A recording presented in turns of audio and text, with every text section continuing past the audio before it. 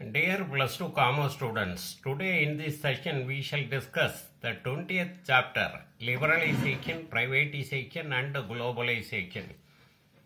In this chapter, we shall first discuss the very short answer questions in your book pack.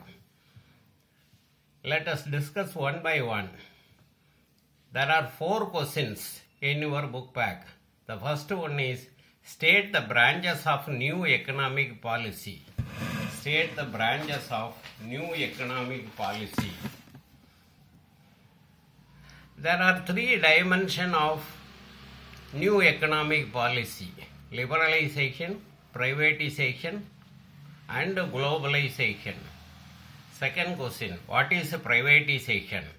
Privatization is a process of transferring ownership of the business enterprise, agency or public service from the government to the private sector. Privatization means permitting the private sector to set up industries which were previously reserved for the public sector. Under this policy, many public sector units were sold to private sectors. Mention any 2 disadvantages of liberalization. Increase in unemployment, lost domestic units, increased dependence on foreign nation, unbalanced development.